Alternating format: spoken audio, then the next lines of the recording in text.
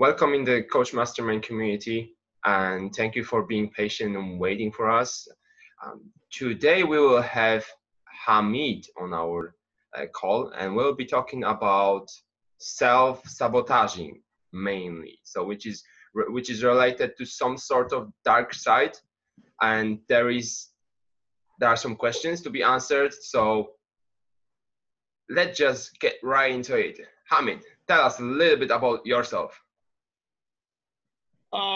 Well, I've been on the path of self-discovery and understanding myself for the last, basically since I was born, but especially since I did my inner child therapy work about 20 years ago in 2001. 2001. And since then, since kind of figuring out that the most important thing in the universe for me is to understand myself and different parts of myself and different agendas within myself and different goals within myself. Then, and then I got into, life coaching and helping people. But yeah, that's, I could explain and describe myself in a lot of ways, but connection to myself is what I'm all about. So, uh, about 20 years of experience, correct? In more than that, like really from the inner child and then before.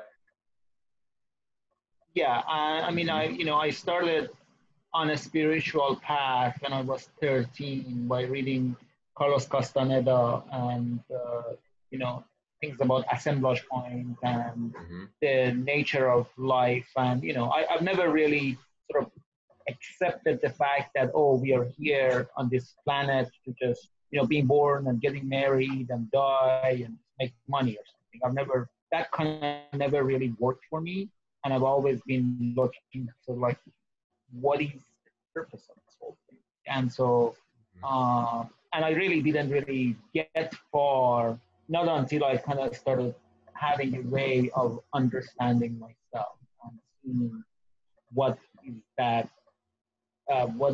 actually motivates me.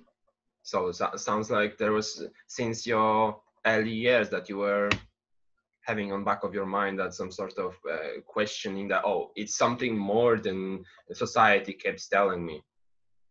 Absolutely. Mhm.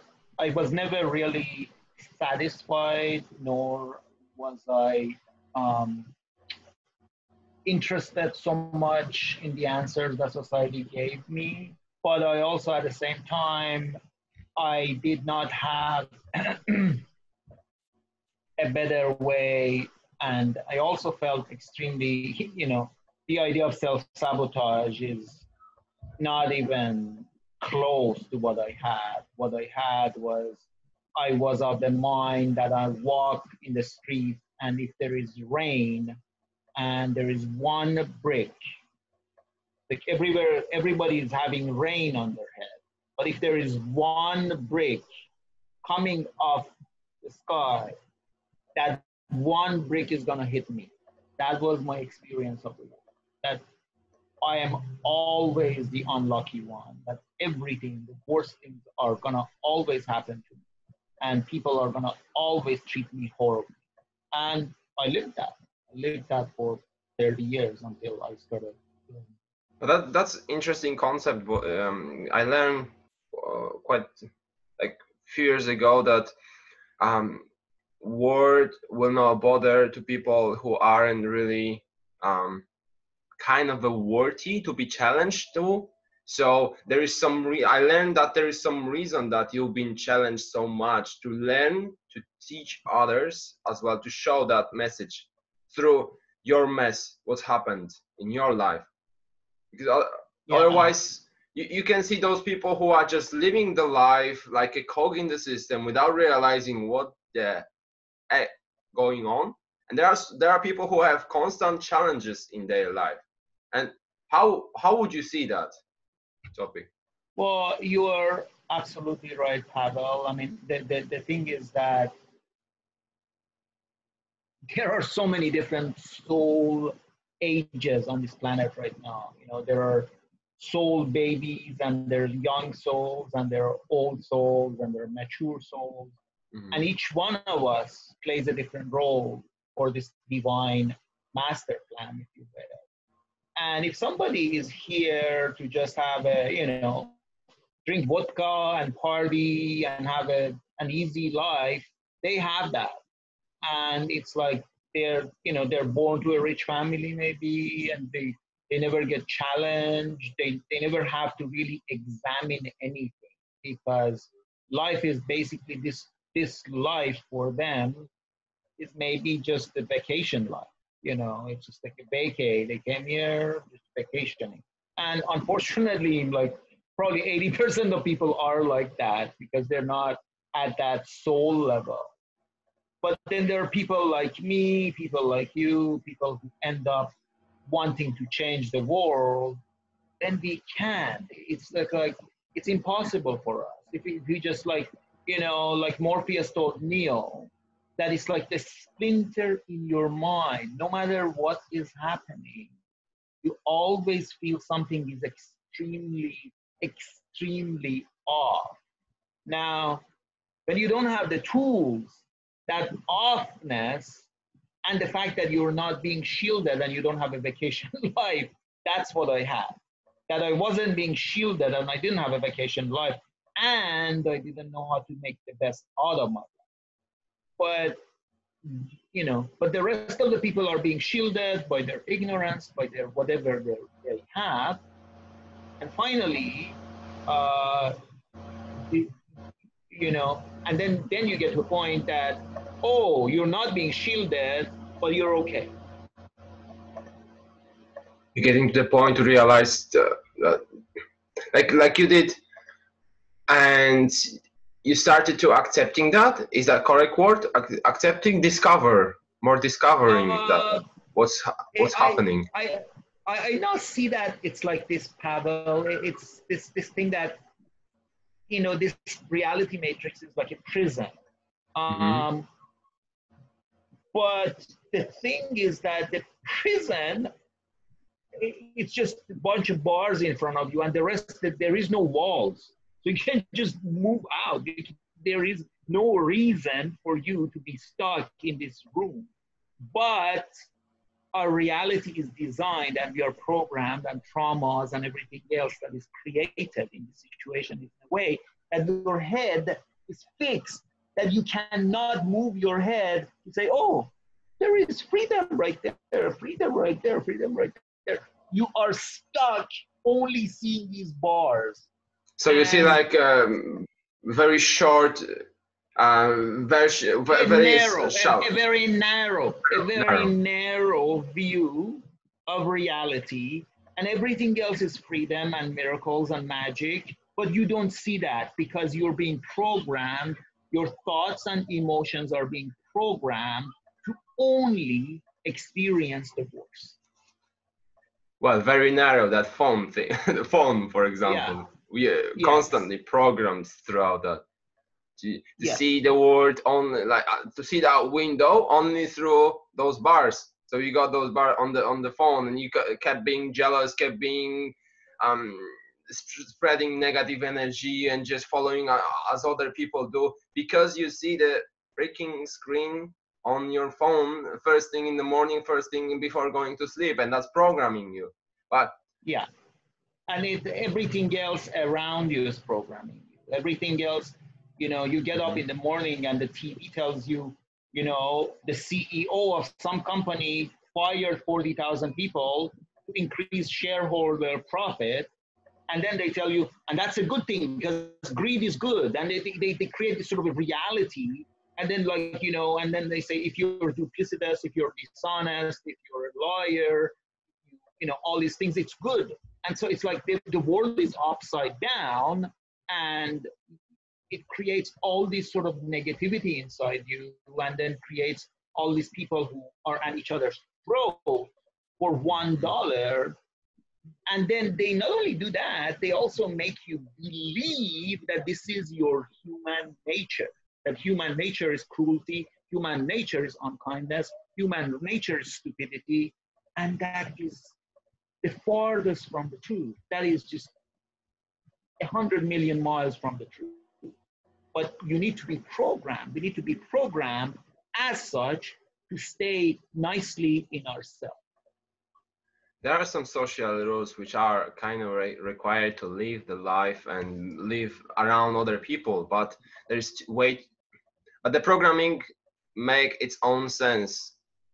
Companies need to hire people who are going to be doing the job. But then I'm realizing, okay, companies can hire people not because they make them afraid and make them need things and buy things, but for the higher purpose. So some people are here to lead and create companies and do coaching and support others, and some people are fine with following up other people. And the point I'm trying to bring across is that it's nothing wrong with actually being a follower, as long as it's as being you who is truly believing in some other's vision, instead of seeing the world through somebody else, through that bars with limitations. Yeah, I mean, the thing is that there is nothing wrong with anything. There's nothing wrong to be a leader. There's nothing wrong to be a follower. There's nothing wrong to be a partner. It's just that you need to choose to do it, and do it consciously. The problem is that most stuff that people do on this planet is done unconsciously. You're not choosing to be somebody's follower. And look, you and I are having a conversation, and maybe you and I decide to help each other. And when we are helping each other, there are points that you are the leader and you are the coach, and I enjoy following you. And there are points that I lead and you follow me. It's like a dance, right? And when you dance, a dance is not, it's not just one person lead, follow, lead, follow, lead, follow. But then it's interesting because even with the dance, when you really get into the spirit of the dance, then there's a point that nobody is leading, everybody's following, because we are just moving with this energy. And it's not a sense of, oh, I am the one who's leading. No, we are just both following this energy. And so following is actually the most beautiful thing. But if you actually follow and surrender for the right reasons, to the right energy, the thing is that unfortunately that is not the case. It's interesting to see that it's not a black and white. You cannot really choose. No, it's not a proper word. When people are trying to see the world as black and white, I'm a follower, I'm the poor one, I'm the guy who being treated unwell or something, because well, you could easily choose, the world is not fair, and just surrender yourself and just playing victim, play victim throughout your life. You could easily do that, and probably even society would support that decision. Yeah, you're probably right, and you could have some antidepressant and some other things to just support. Yeah, you are that victim. You are the instead of looking for that dance. What I want to say, Pawel, is that one of the most important things in consciousness is the ability to understand that there are no absolutes and everything is relative. So venom is snake's poison. Venom can be used to cure people in a certain context. Water is to drink. Water brings life. Venom, poison, brings death, yet it can heal. Water brings life. But if you drink too much water, it can kill you. So to understand that everything is based on the context, but when you consider context, to consider things not by the 3-second soundbite in the news or not by the tiny picture or thumbnail somebody showed you takes a certain type of consciousness. Questioning and critically thinking, what is the bigger context of this, takes a certain consciousness.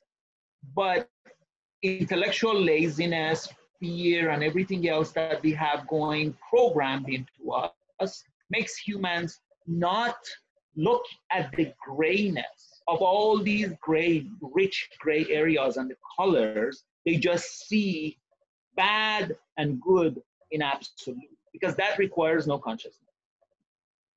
And I tell you one thing is that I talked to a drill sergeant once and I said, why do people join the army? He said 3 reasons. They're fed, they're clothed, and they're told what to do. There are people who love to be told what to do. They love to be said, this is bad, this is good. And when they do that, that's it. They don't have to think for themselves. They don't have to use their consciousness. They don't have to see the nuances. And going to the so there's one side where people are not very conscious and just choosing the side, either it's good or bad. But there's the other side where you are conscious and you start looking for a deeper understanding of certain topics. And what I'm curious about is when you are in that conscious state, what I understood is the more I'm trying to understand things, the more I don't understand them. And that can make you go crazy. No, I actually love how that do you see so the balance? much. How do you see I the love balance? that. See, to me, I love, and I actually wrote my last post in my group was about this, that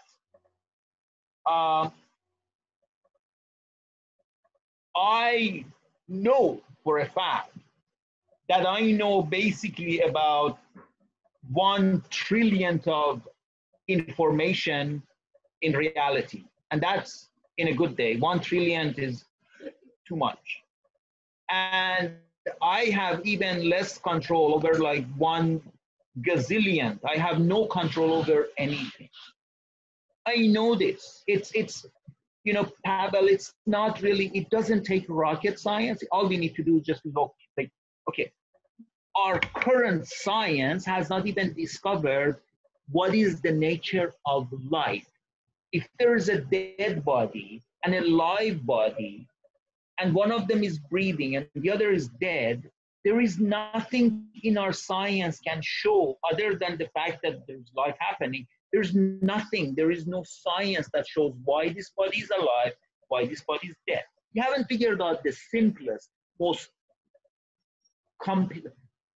simplest things in this reality. Yet, we have this idea that we have figured out everything. I know for a fact that I know nothing. And I love that I know nothing, because that means that there is an infinite amount to know. And then at the same time, I know that I control nothing. And I surrender to that. And the more I can take that in, and the more I have done my own inner work, so that I can hear the song of spirit, that's the essential part. Being able to hear the song of spirit, being able to hear my own self, the less I need to control, the less I need to know. Because what I do, and I spoke to you about this in our conversation, all I am doing all the time, I am asking to just be an instrument of the divine and have God's will done through me, because I do not know, and I do not care to know, and I do not need to know what all these trillion bits of information is that at any given second is changing, every nanosecond is changing.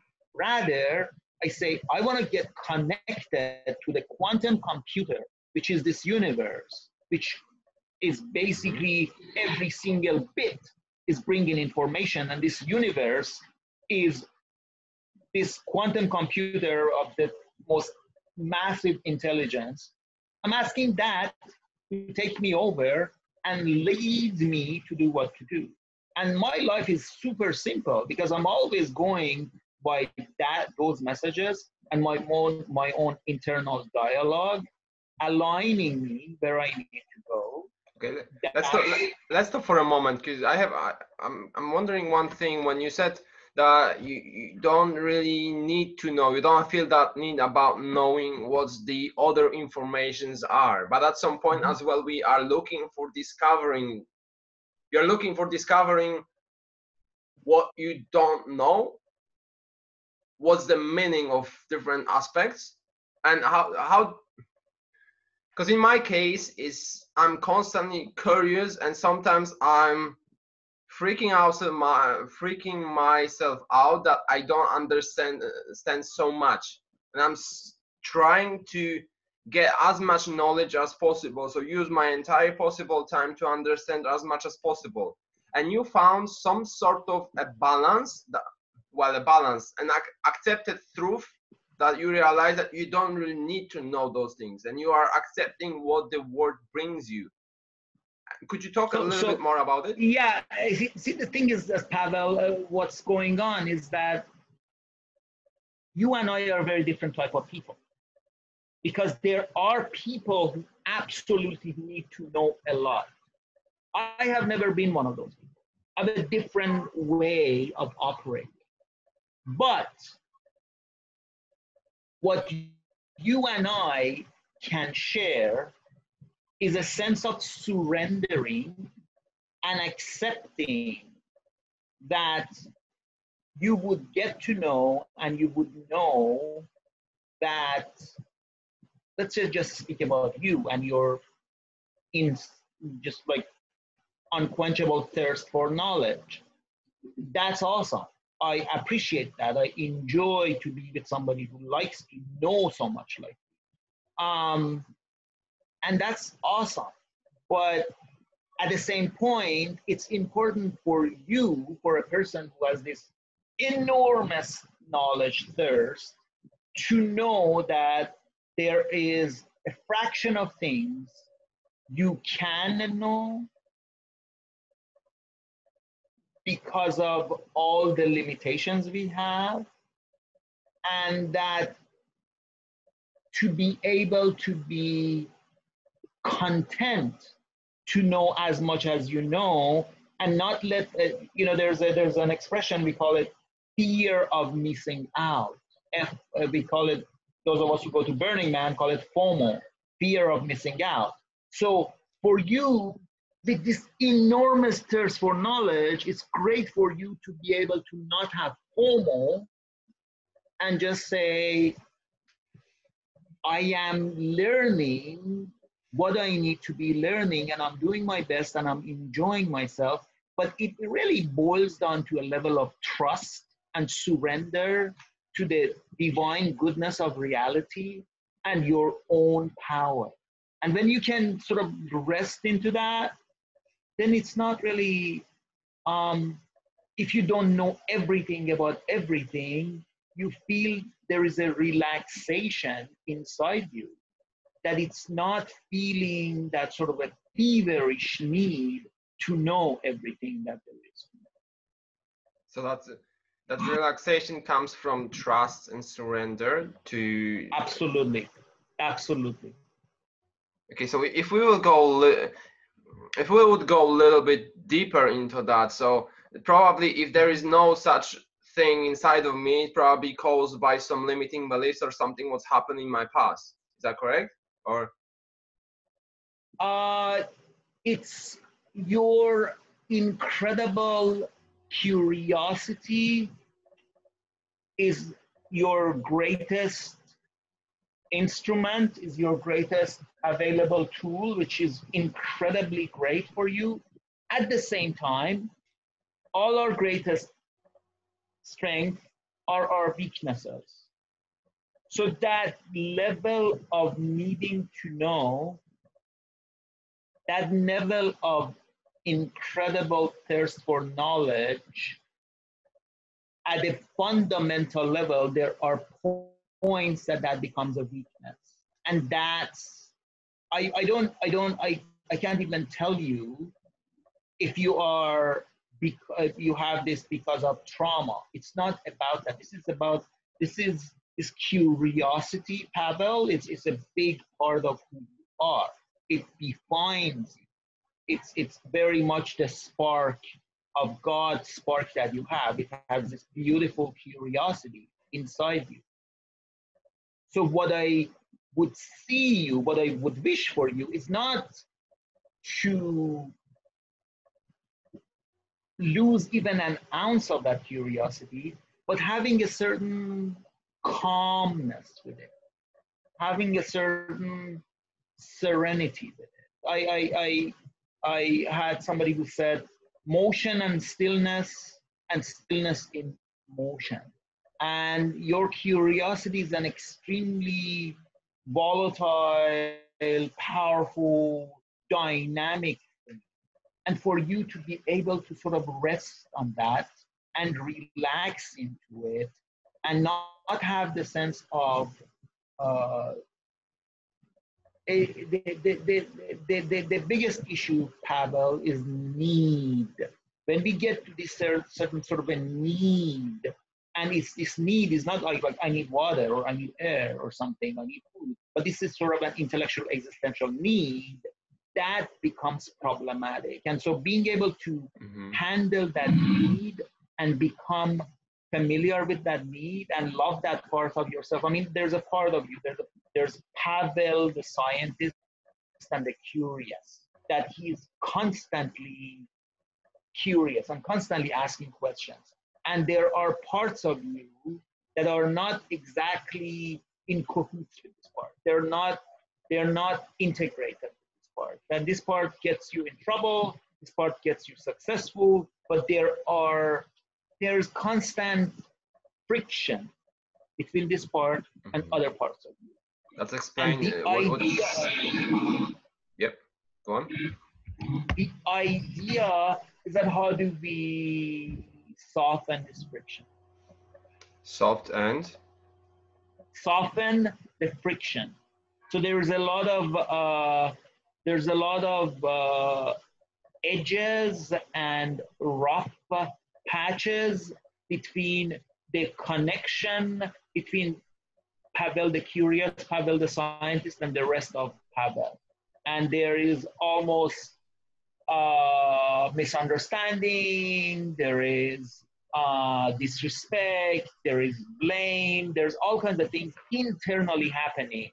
And interesting what's going on right now when I'm able to bring what you are saying here to the reality is that whenever I got a free time, my mind is constantly having a question, looking for the answer is there, so I'm constantly have another question, and I need to look into the internet or speak to someone, need to find that knowledge constantly, and that causes headaches, that causes limiting me from actually taking the action on the business side instead, and not only just looking for the answers, but that might limit, that curiosity can limit from taking the real world action instead of just philosophically looking for the answers.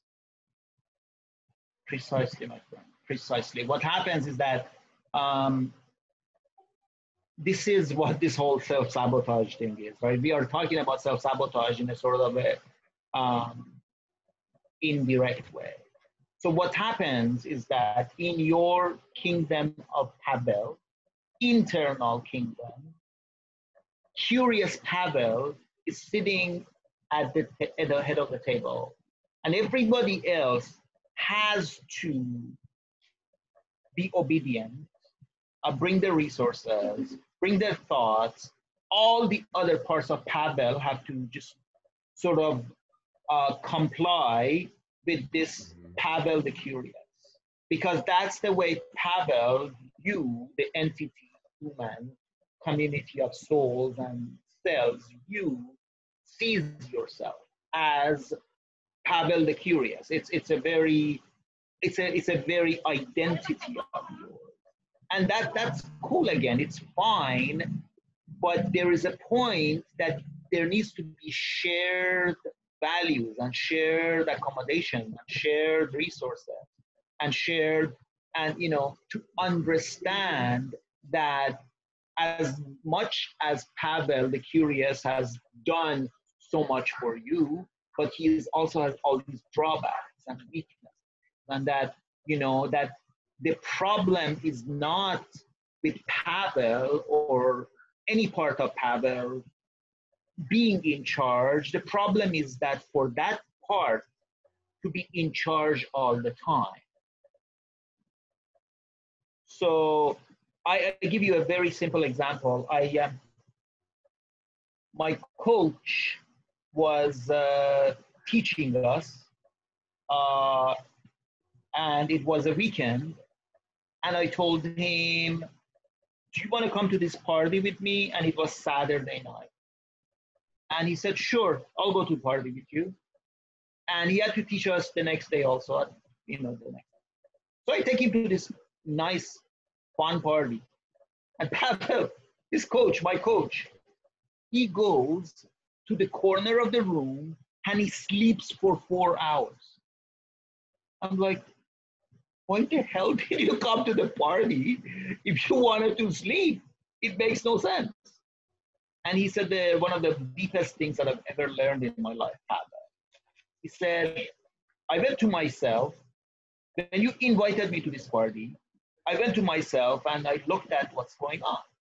And there was a part of me that was extremely curious about this party and was the playful part of me, and then wanted to go party, wanted to go have fun.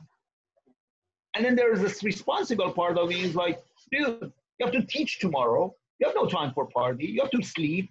You need sleep. So these two parts came to me. One part, the party guy, is like, I want to go party. I want to go have fun. I haven't had party for a long time. This other part came to me and said, dude, I need to be responsible. I need to teach. So I told him, you go to the party. You sleep, right? So this is one of the most powerful things we learn inside us, Pavel, that we learn how to do horse trading inside ourselves. You clean the room, then I will buy you ice cream. Trading, right? Constantly. Absolutely. You have to become a master So at figuring out. So it's like I'm going, for example, there's my favorite coffee, and I'm working for like a few hours. Then I can take some time to just enjoy that coffee. Enjoy the coffee. Yes. Yes. And I'm saying to you that, like, if there are parts sometimes that you see that, like you told me, that there could be something interfering with your business, right? That you're asking all these questions without implementing a solution for your business. And you could say, okay, well, I really need to come up with this business proposal. And I know I love asking questions and interviewing people and all that stuff, but I need to do this business proposal. So what do? I know that the moment I want to do this business proposal, I'm just getting, I want to talk to somebody, I want to get information. What if you let me, Pawel the Curious, you let me do the business proposal for the next 2 hours or next 4 hours, and then I let you go on internet to search for 6 hours. So you constantly do horse trading with yourself. That's powerful. because I noticed that there is me curious, me taking action. So my thirst for learning knowledge, for taking the action, and actually I noticed that there is me wanting to relax, wanting to go for running, to meditate, right. and right. Like the 3 parts. So it's more advanced trading. Yeah, and then, so it's like, the better you become at identifying these parts. Like, okay, I have a curious part that wants to do this. I have a part that wants to relax or meditate.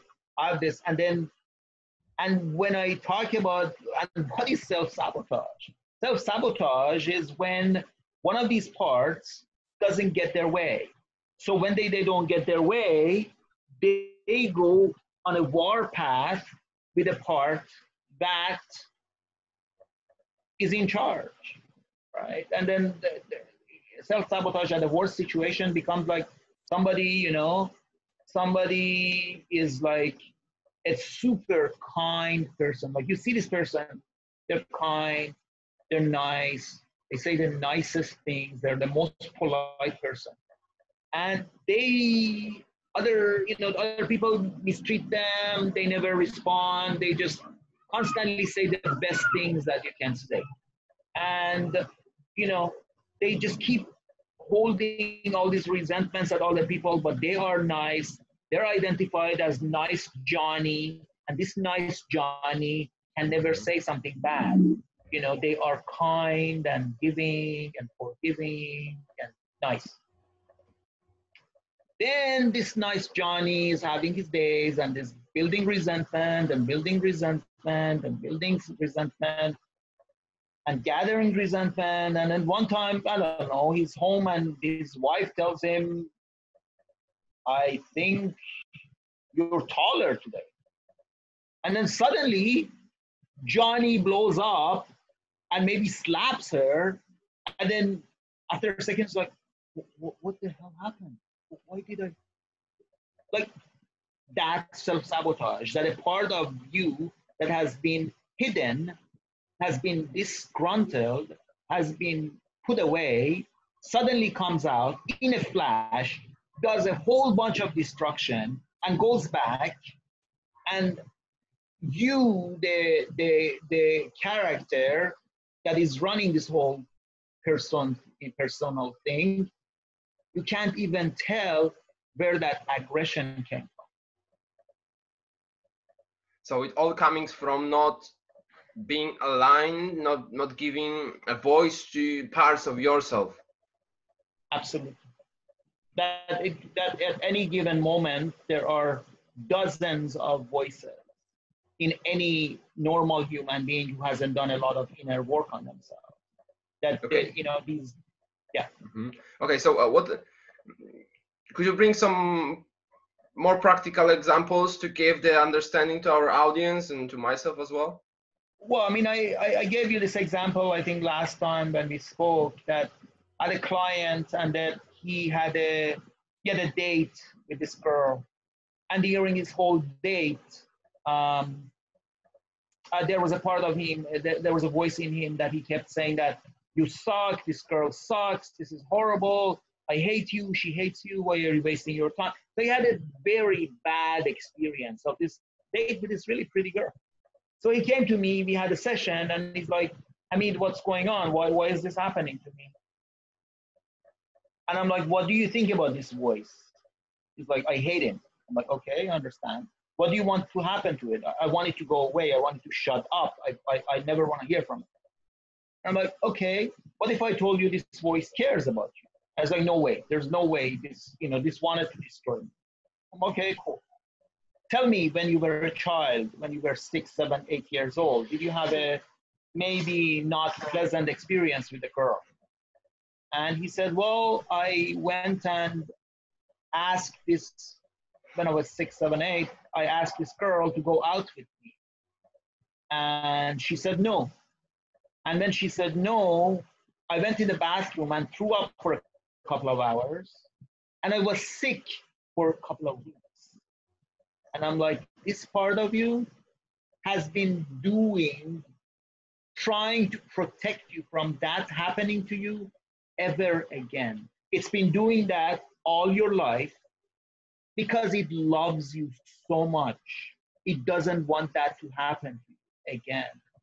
And so next time you go on a date and this, the girl is kind of, you go on a date and this voice comes out and tries to, sabotage you. What do you consider sabotage? You just simply say, thank you so much for your service. I love everything you have done for me. You have kept me alive and you have kept me away from all these bad relationships. Thank you so much. But from now on, please let me handle this. And this is the formula of dealing with every saboteur part you have. You discover what's going on, you discover where they came from, you make them from a saboteur who wants to destroy you and destroy other parts of you, into allies and guardians who sit at your boardroom and give you courteous information. That's interesting. Yesterday, yesterday I got some very high tension inside of myself, and I knew that something is not right with me when I'm interacting with people, because I'm getting angry and more angry and more and more. So I get like away for 10 minutes, and I just sit down in a quiet room, and I ask myself, what are you trying to say to me? I understand that there is something bothering you. Could you tell me more? And I just close my eyes and just focus on my breathing, and the answers are popping up. What's causing you, though, being stressed, being anger, and that allow me itself to get that calmness. And then I said something like you mentioned here. Thank you for those informations. It's very valuable for me. So we can tackle the situation in a different way right now. I understand that you care about that. Absolutely marvelously well done, Pawel. That's amazing. That's exactly what you do. When the question was asked, how do you handle self-sabotage? You handle it by knowing that there is no self. Self is an artifact. It doesn't exist, especially in the normal human beings who haven't done a lot of inner work. Self is just these discordant voices, hundreds of them, dozens of them, whatever, that they're all wanting different things. So what you consider sabotage, it's not really sabotage. It's one of those parts getting what they want at the expense of everybody else. But of course, when you do the inner work, like you did beautifully right there, you start getting integrated. You start talking to these parts, say, what is bothering you? And if you remember in our conversation, for me, the most powerful tools are mirror work and speaking to yourself kindly. And, I always did this, that I have a hand mirror. I look at myself in the mirror and I speak with myself and I say this like, I love you and what is going on with you. I always say you to the guy in the mirror and he says I back to me. So we can have a conversation the way you had a conversation, very advanced work that you did. And then also really learning how to speak, because the way we usually speak to ourselves is unkind, yelling, directing, whereas gently, I think, Hamid, subconsciously I used that exercise. That was about a week or two after our conversation, and I had a massive argument with my girlfriend. We went out to some restaurant and wanted to talk about it, and I was angry. I couldn't really resist of my anger, and then I look on the mirror.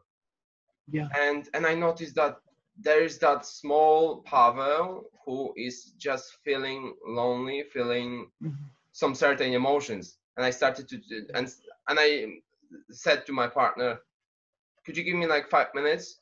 And she didn't understand what I'm doing, but I actually just look inside the mirror, and I was having that inner conversation with me. Like, I didn't see myself adult Pawel. I see my inner child just trying to say something to me.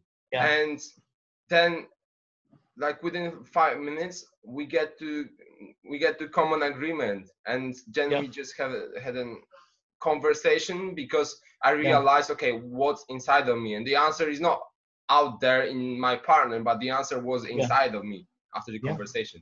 with a kindness in the voice. Yes. I got that term. Yes. Yeah, and that's exactly, you've done amazing. You know, I told you a couple of things and you've done so well with it. And yeah, it's like,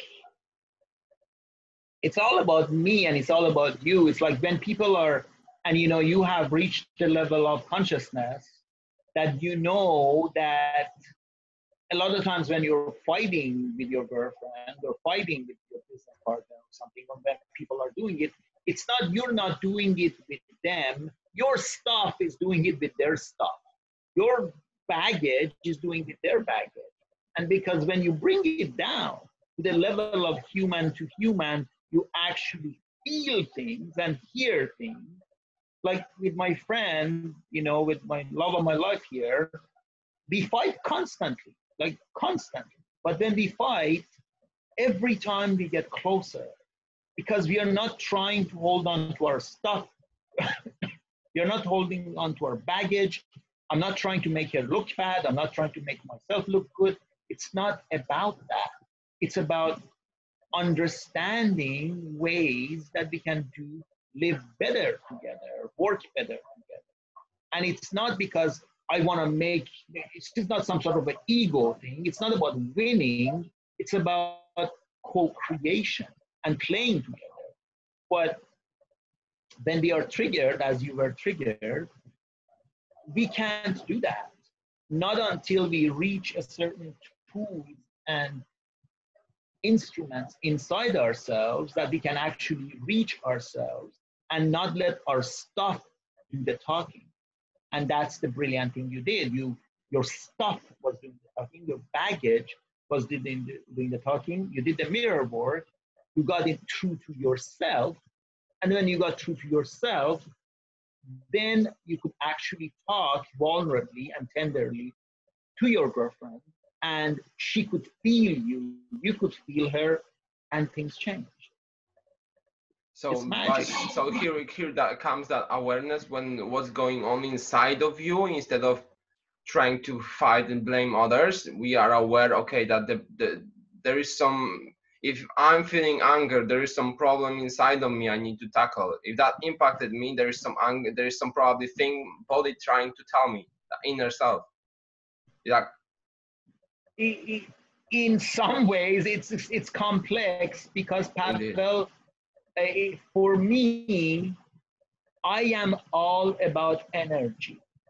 I'm very, very protective of my energy. I love talking to you because I like you. I told you, I care for you. You're a good man. I can see your kindness. I can see your curiosity. But if somebody else wanted to have a conversation with me, after 2 minutes, I would be probably drained because I can see my state of energy, that I can see, I can be myself with you, I can play with you, I can work with you, I can dig deeper with you. I don't have to play games, I don't have to master appearances, I don't have to, work with perception. I don't have to do any of that crap. So I can be with myself, be myself with you. But if I'm with somebody that wants all that crap from me, then if I'm having a situation with them, it's not about me, it's about the stuff that they are putting me through. Do you understand? So there are differences. It's like, this is why, to me, our relationships, we need to care about people that matter to us and work with them. But if somebody doesn't matter to us, if somebody hates me, or some guy in the street and says something to me, I can't have them affect me. I can't have their opinion destroy my life, right? So it's like, most of it is internal, but sometimes it's external.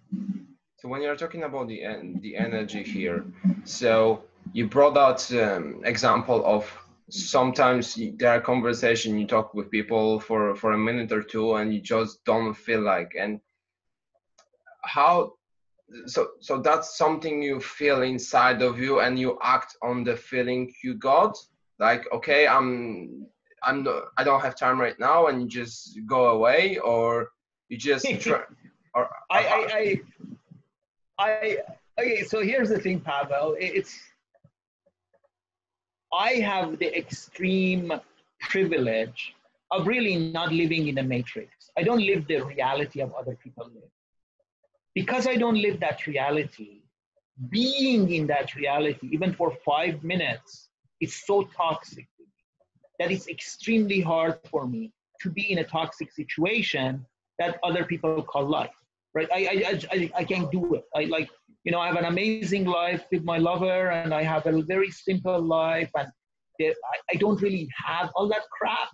Now, if somebody brings that crap to me, I'm really just not interested. Like, one of the things that I do, Pavel, is that, sometimes people disagree with me, right? They want to go and they basically go on a warpath with me. They start creating these documents, and they create they want to argue with me and disagree with me.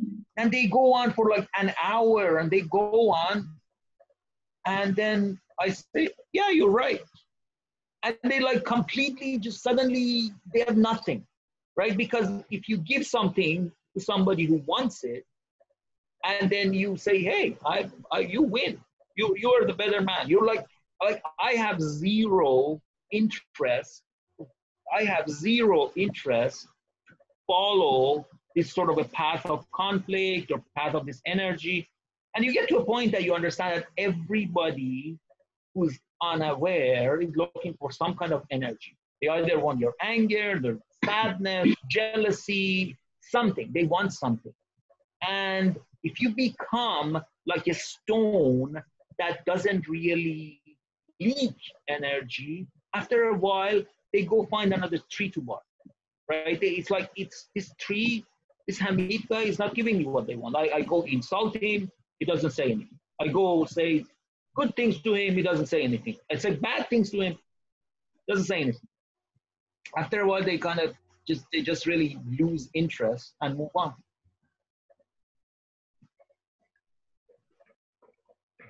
But the problem is causing the.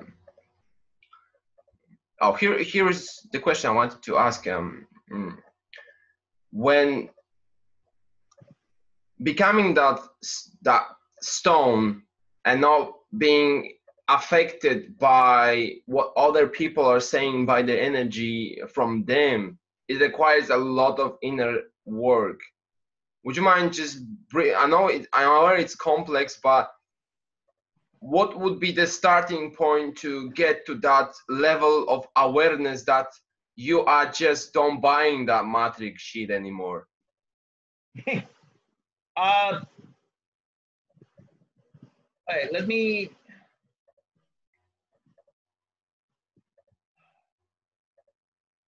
You need to sort of break down that question, because you basically ask something which requires. Sure. So what I'm trying to get here is that a lot of people from community need to work their 9 to 5 as well, and if you don't have that privilege yet to a business owner and surround yourself only with people you want to work with, and you need to go to your 9 to 5 job, there are people who will affect you if you want this or not. Or right now I'm not even sure that it's true or not, because that's probably the belief I hold to myself, that they will affect me because I'm spending 8 hours a day with them. Probably I can choose them not to affect me.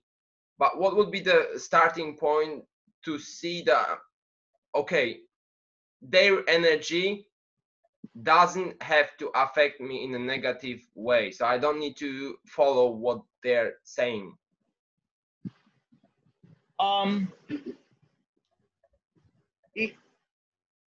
Okay, so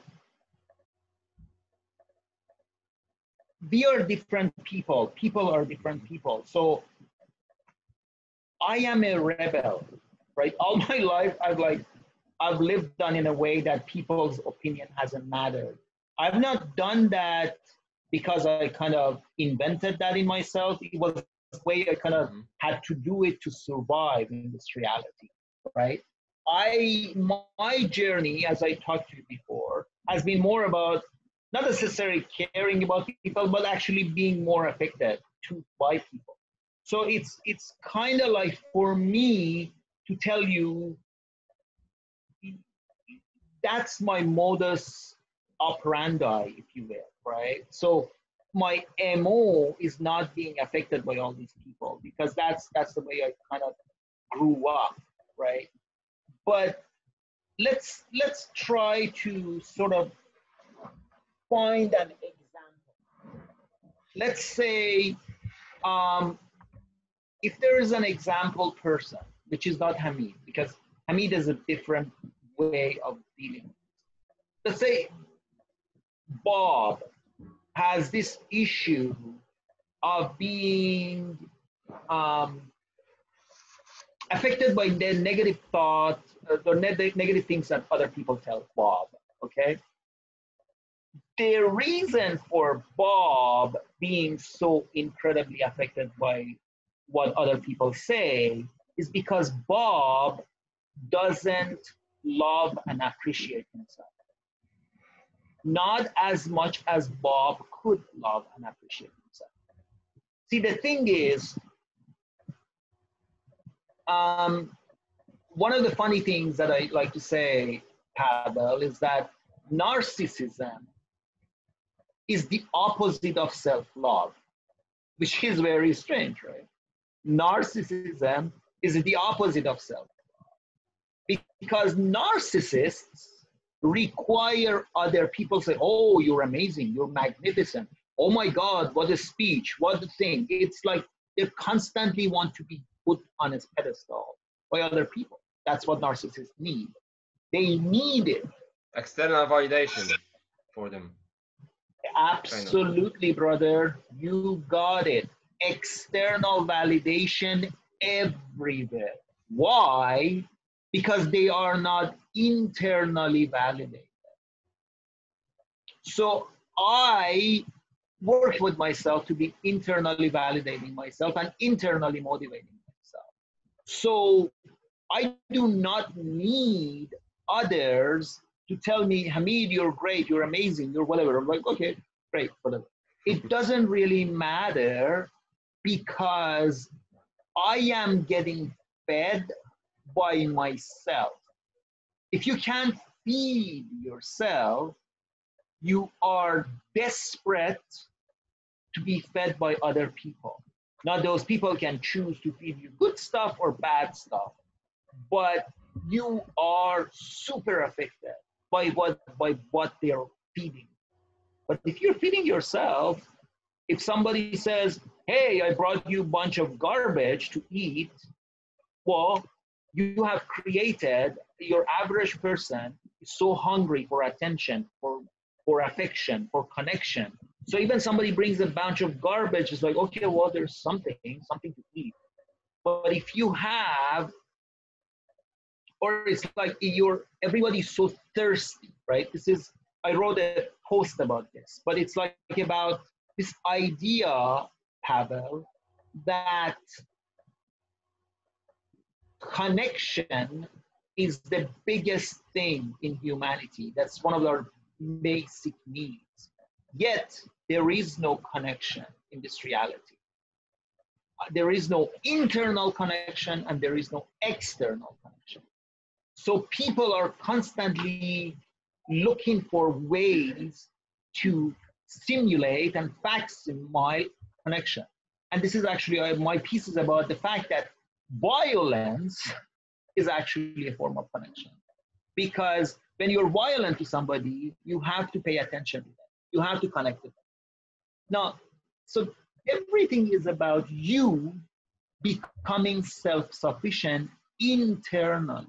When you're self-sufficient internally, then it's like you're connected to yourself, you're connected to your lover, you're connected to your family. Then somebody comes and wants to pick a fight with you. You're like, no, thank you. I'm not really interested, right? Just whatever. It's kind of like the way you're sitting at home and you have a spring in your garden and somebody knocks on your door and say, oh, I have a glass of sewage water. And if you're dying of thirst, like most people, you're like, oh, okay, I'll drink it. But they come and knock on your door and you're like, I have a wellspring, thank you, but no. And so you look at this and you take at comments and you look at the energy that other people bring you. And if you're so dying to hear from these people and get what they say and get their approval or be afraid of their not approving you, then everything they do is affecting you so big time. But if you are internally motivated and happy with yourself and loving yourself, it doesn't matter what they do. So, based on what you said, I think that fear of missing out is connected to it, because you are missing out on something from outside instead of being just validated and motivated internally. Is that? Well, I mean, in some ways you could say that, because fear of missing out is still fear and still a problem. Because the point I'm trying to bring here is that here's what's popular right now online. Everybody got a course. Everybody everybody need to have an online course to give people away and sell that. And you are having some bunch of people coming to you and trying to sell you something. And oh, I'm gonna be buying that. I will buy that. I will buy that. I will buy that. But then, from where it's coming from? It's if they're affected by all of that stuff, they are not. Usually, people are creating courses in order to for them to show and help people. But actually, those who buy those courses, I noticed that they are becoming a collection. So they don't really go through, but buying those courses for the sake of buying that and finding the answer outside instead of finding the answer within, and actually the intention of getting that knowledge. You're talking about a very sad state of the affair in this reality right now, which is what you call the collector space, which is a very materialistic space that people just go around and collect things. And when they say collect things, they have two experiences: collector and tourist. They collect things and they're like tourists, right? And I tell you something which is really bothers me and saddens me, but so much of spiritual stuff that I see right now has become consumerism. It's a spiritual consumerism. From yoga to meditation, there are so many things people are doing. They're consuming something. They're not actually doing the work. You know, I knew somebody who would go to India and, you know, all the time. And she was at Eckhart Tolle's this and this, at Yoshanti's that, and she was so super connected to all these people. And, you know, I knew this person, and one time they came home from a 3-month retreat, meditation retreat. Mm-hmm. And they were extremely nasty with me. They were like yelling at me, almost hitting me, and I'm like, I just a simple question for you. You know, I mean, you do this amazing retreat and all this meditation and all this spiritual stuff. Don't you guys maybe work on your emotions? And then they screamed at me, no, we don't work on that. But, okay. So, Pawel, what's happening is that consumerism is alive and well, and collecting is alive and well. Now, for me, what's really cool is that when you know yourself, when you know inside your system what is that you need, you know what you like, and you know what you love, and you know what you enjoy, and you don't know what you don't enjoy. The way I am, Pawel, I can go inside a mall and buy nothing, right? And the other day, a few years ago, when I walked inside this mall, I saw this energy that people who didn't want to buy something would buy it anyways.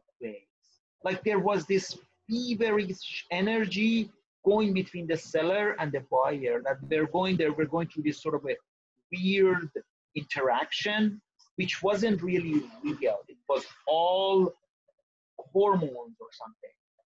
And what's happening with these people, and a lot of this stuff, spiritual teaching, courses, what's happening is that people are getting that fever and they are going, something is attractive to them and they're collecting them.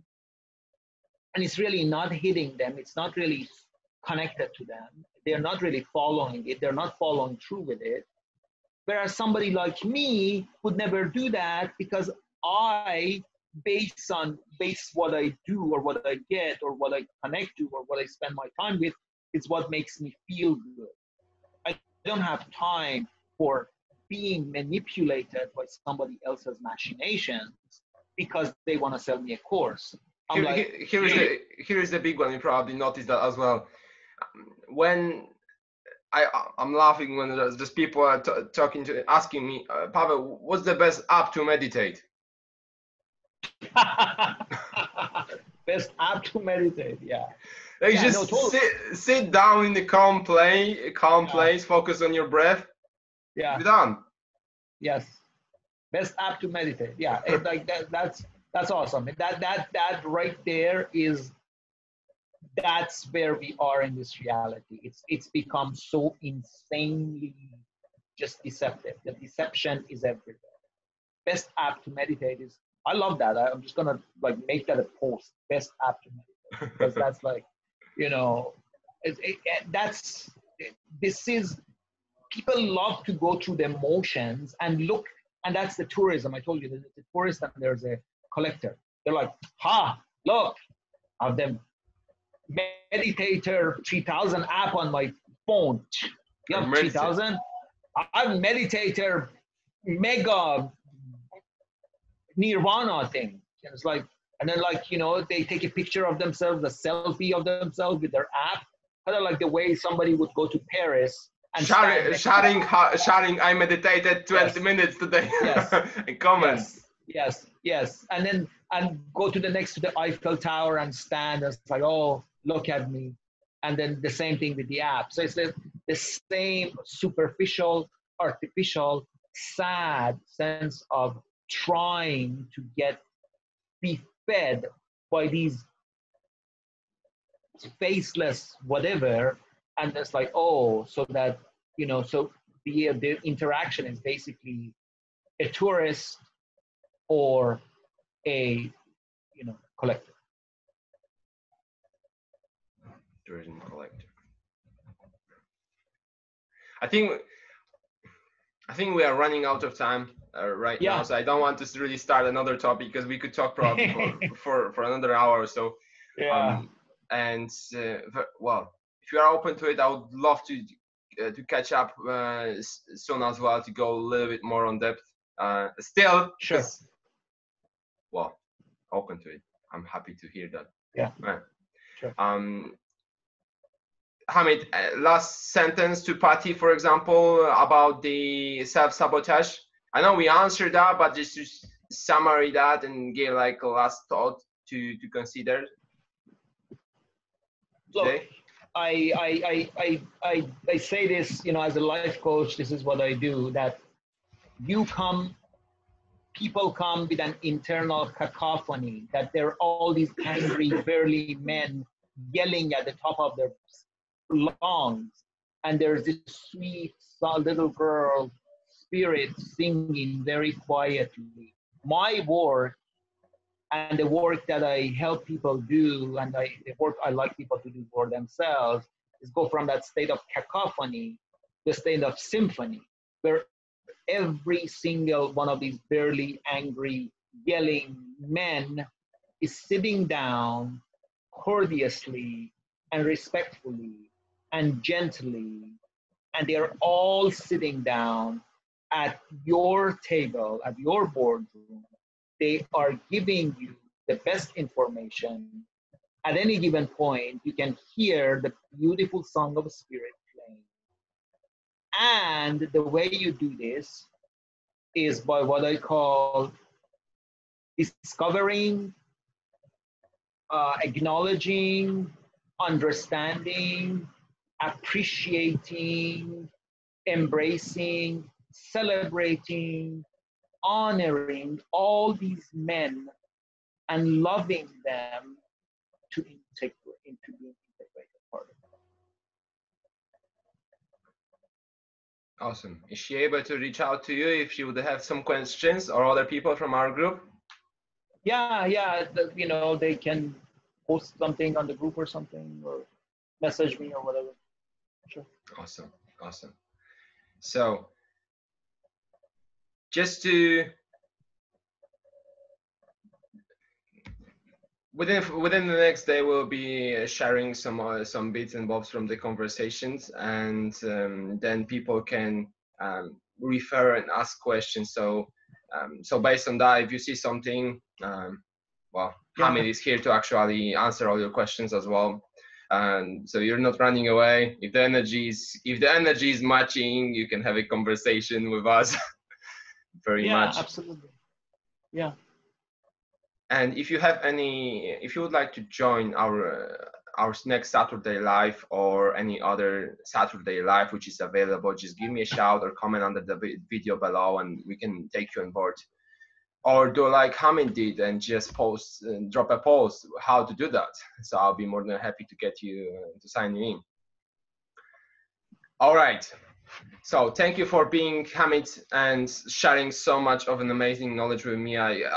My brain is exploding right now, and I can see actually you gave me so personalized knowledge at this point that I can implement that straight away. We've seen the patterns, the mirror one, the speaking kindly, because the mirror one in that restaurant was simply because there was a mirror on my left side, and I just looked unconsciously into that. So some energy brought me to that actual particular place, something out of no, we just walked there, and I can't even explain that, but things happen, and the world's showing you and giving you signs. So instead of looking outside, spend some time with you, do some internal work.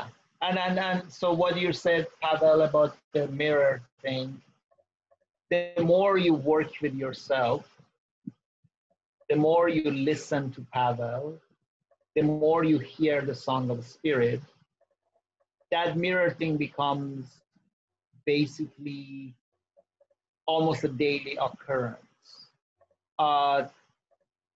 We are right now in the Philippines, and we are moving to Mexico next week. It's an extremely complicated trip that I had no idea what to do. I had no idea how many logistics we're gonna play with. And then the moment it was time for us to actually pull the trigger, the number of synchronicities and the number of wings from the spirit that I got, Pawel, it just blew me the hell away. So for me, miracles happen basically on an hourly basis, because you get to a point when you start really connecting with yourself and loving yourself and getting your house in order, your internal house in order, then you see that miracle is not some kind of an external thing that happens once in a million years. That miracles and having magic, it's actually the normal way of life. And the synchronicities happen every, quickly. And it's when that stuff doesn't happen, you become super, wow. What? So for me, the fact that, you end up being next to a mirror when you could do the mirror work, or kind of, to me, that's going to happen more and more and more for you, the more you connect with yourself. Once you connect with yourself. That's something I'm working with on my inner child, and on that mirror, and through what's Pawel wants, not what wants other coaches, other mentors. but actually I can consciously choose, okay, if there is a need right now inside of me to know some particular thing, I can choose consciously instead of being bombarded by fancy website, fancy videos, fancy stuff from outside. Because I tend to look for the answers outside, and I notice, oh, the quickest way out is the way in to finding inside in the answers. I mean, I've heard this from some pretty wise people recently, and this is not recent. I've heard this a lot, but it's this: you're not learning anything, Pawel. You're just remembering.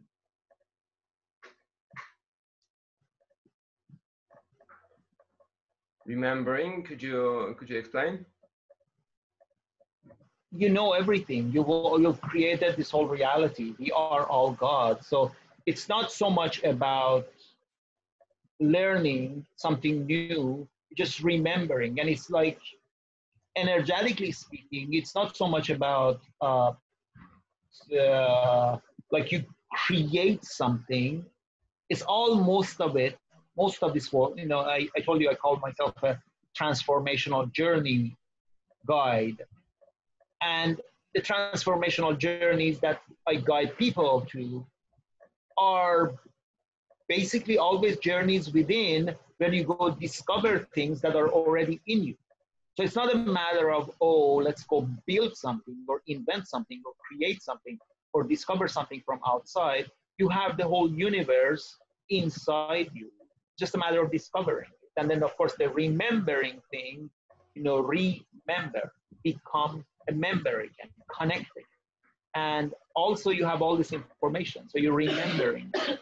And so the better you become at remembering it, and what's interesting for you, Pawel, is that this is what you did, and this is how you can really have fun with your curiosity. What if you turn that curiosity internally and you started becoming curious about information with asking extremely complicated things from you, rather than going to Google, rather than going to some big guy and his website? Ask yourself and learn how to listen to Pawel's infinite information and knowledge, because you have all that answers. And not only that, you also can start seeing, you can work with signs and synchronicities. I told you we are moving from Philippines to Mexico, and we had to figure out all these ticket prices and all these things and where to go and when to go, and we had all these different dates. And Pawel, there were only a few tickets that were $444. 444 happens to be a master number that I have a lot of respect for and I love for and I work with. So Spirit was winking at me, here, get this, right? So it's like all the time the answers not only are inside you, but you also get signs outside you, right? Like there is maybe a radio program, there's a song that pops up, there's a TV show, your girlfriend something, like you buy something, there's answers coming to you everywhere. And the more you're in tune and you stop with the moment we stop saying, okay, the answers are all inside Google or inside some book or inside somebody's head, that the answer is everywhere, the more you can actually tap into that quantum computer that I told you that is everywhere.